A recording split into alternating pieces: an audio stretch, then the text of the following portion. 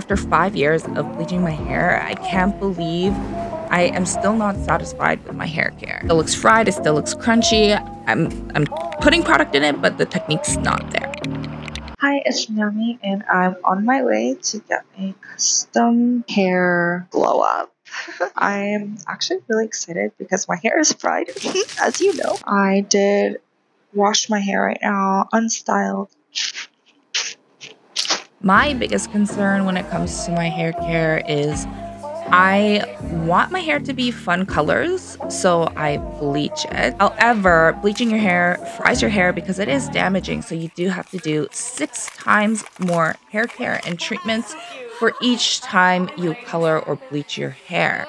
And this is something that I learned from my friend and hairstylist Fernanda at Fernanda's Beauty Salon in Boston. Today, I'm downtown Toronto to meet with the Design Me Hair team and the hairstylists who work directly with Design Me Hair Care to learn about how I can target my biggest hair concern, which is my hair looking fried all the time and frizzy and fried.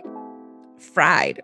Look, it's not even dry yet, and I rode the subway for like over an hour. We started with a few pointers on what I'm concerned about when it comes to my hair looking fried. It looks frizzy, and I really wanted to achieve that smooth hair look. Some of the most important things in this blow dry technique that Sarah taught me here was the use and distribution of product. Number 1, you do have to distribute the product in your hand first, apply it everywhere. Look how shiny it is! Oh my gosh.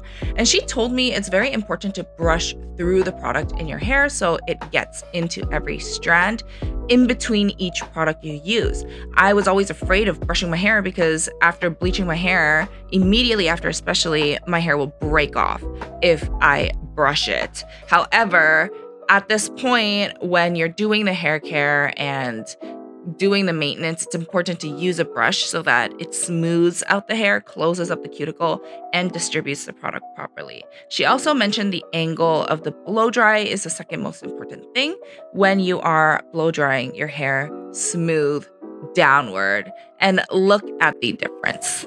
I definitely feel like a new person. It makes me confident to know this technique and make my hair actually look smooth and healthy. Take care until we see each other again.